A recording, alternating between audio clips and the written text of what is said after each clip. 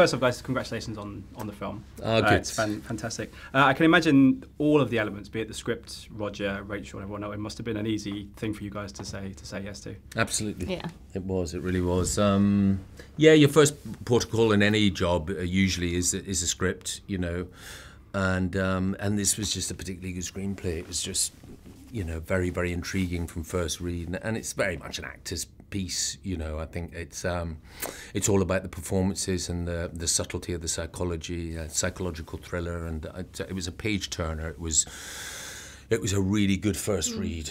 Yeah, it is one of those stories where when I was watching it, you really don't know, even at the end, what's happened, what's transpired, and everything else. Was it the same for you guys, that you kind of weren't aware, or you preferred not to know the real answer, if you like? Well, I mean, I couldn't help but think I'd made my decision up from reading the book, and that didn't. I mean, Roger's screenplay stays so true to the novel in terms of tone and plot, and also the character psychology, that I couldn't help but take that through to the final film with me.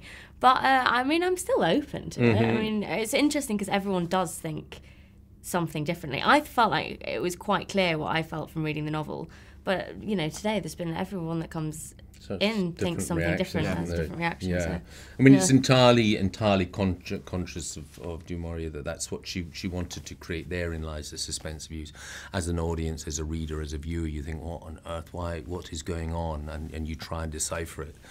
But you said something earlier that I think is true. Maybe the truth, and you know, maybe it's a slightly half-baked answer, but that you know, she probably had a bit of both in her, and she wasn't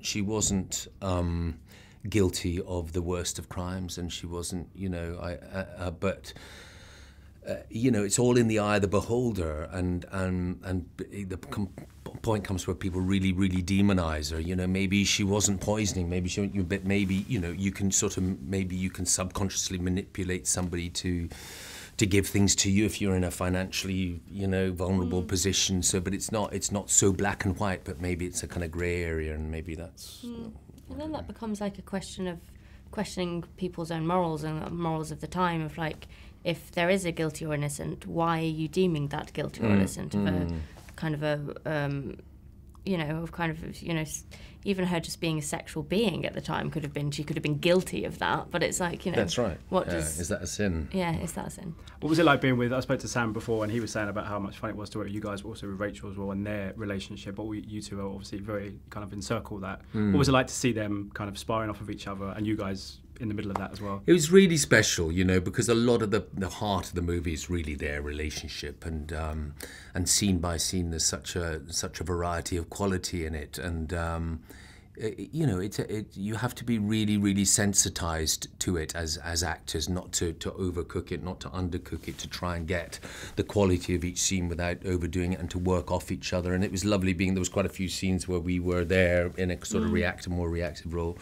and seeing them work, and yeah, just great admirers of both of them. I thought they portrayed it brilliantly. I thought your character in particular, I thought she was the one that was going to maybe snap more than anyone else because of her kind of her jealousy and everything else. I thought maybe towards the end it was her that was going to be the one that did something.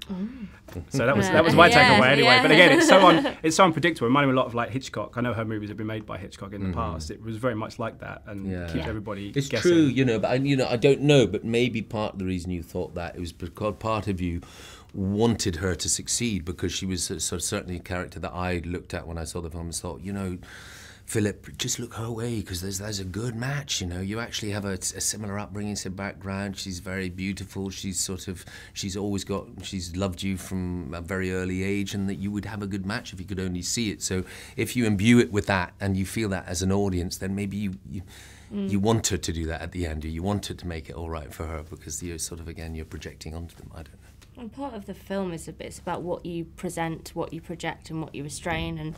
And Rachel obviously presents certain things, and people are questioning that. And you know, Louise does too. She obviously feels, you know, love for Philip and jealousy for Rachel, but she's got a degree of self-restraint in that, and patience. But how much is she showing, and how much is she holding back? It's like it's kind of these delicate questions that the audience start reading into and asking. Yeah, I think it is one that will split everybody, but in a good way. Yeah, in a good way. Yeah. Thank you so much for your time, guys. It's been an absolute pleasure. Thank you so much. Cheers, mate. Ladies Ladies and gentlemen, you're watching Hey You Guys!